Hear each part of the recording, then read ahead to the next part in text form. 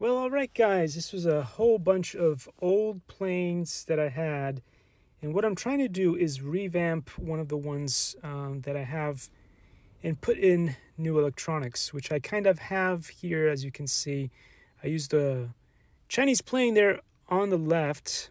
I used the electronics from that and used this old, it was supposed to be the first glow-in-the-dark flying vehicle. It's still too heavy, unfortunately, and obviously unbalanced.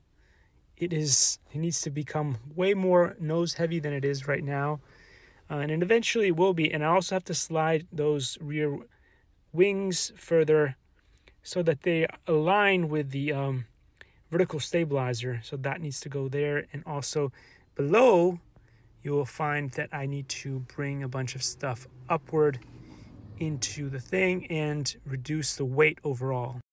Likey